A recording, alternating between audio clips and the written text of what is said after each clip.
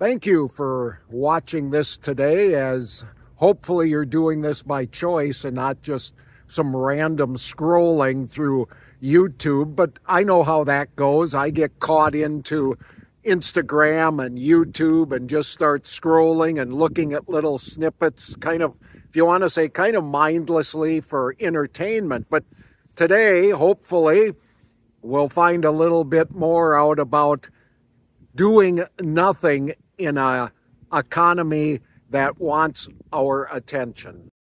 Ever since I was a child, I enjoyed reading.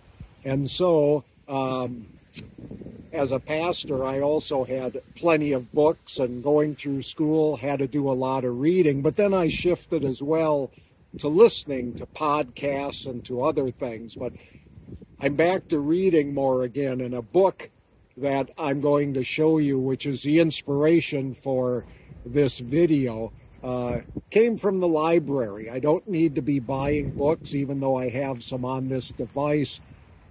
I think it's good to use the public institutions and to support the local libraries.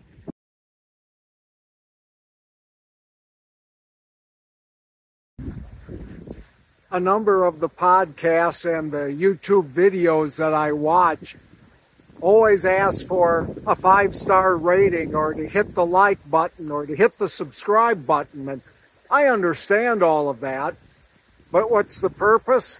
The purpose is to get on the top of a list, so when you're trying to do some searching for different things, our attention will go to those that are on the top of the list, whether we use Bing or Google or any of those.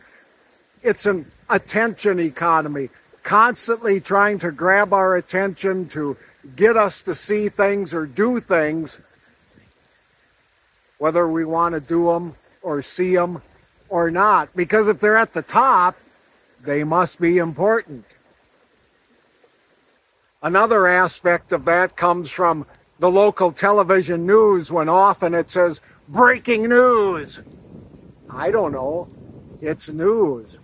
I don't know what's so breaking about it, but the verbiage is such that it captures our attention. Again, if it's important enough and we know enough and we have to be on the cutting edge of knowing everything, ratings go up, and we're kind of the victims of our own desires to know something. You're going to get 15 seconds of me not talking.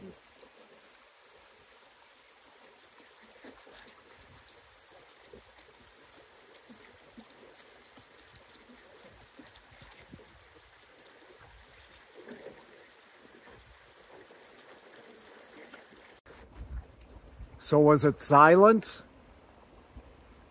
You didn't hear voices, but I imagine you heard the water going down the Buffalo River.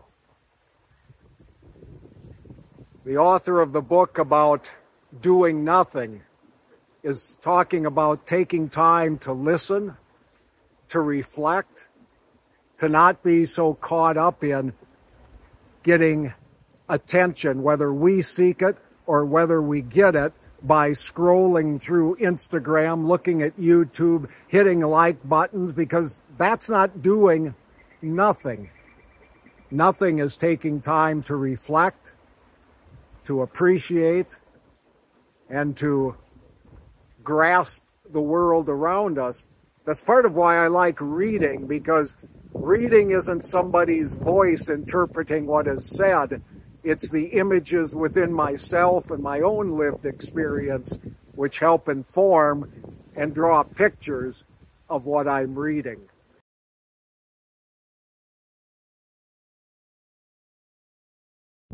Jenny Odell's book is not a quick read, nor is it necessarily a good book to read in the bathroom.